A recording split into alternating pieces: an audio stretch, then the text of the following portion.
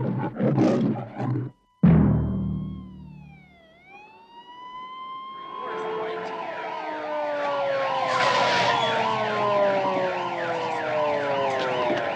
Stanley White, commander of the 5th Precinct and the most decorated cop in New York City, has declared war on Chinatown.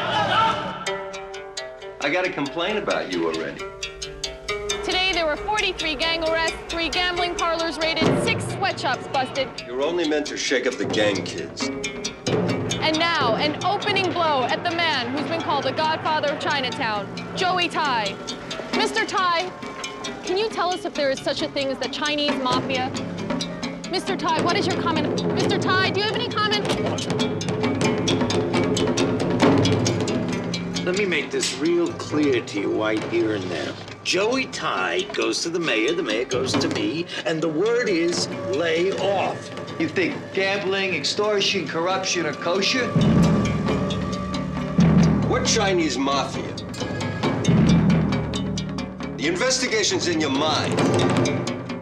These people are the biggest importers of heroin in this country. The point here is you cease and desist.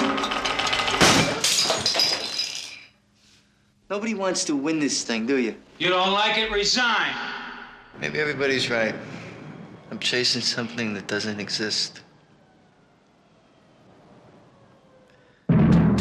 This is not the Bronx or Brooklyn. It's not even New York. It's Chinatown, White. It can be very easy or it can be very hard.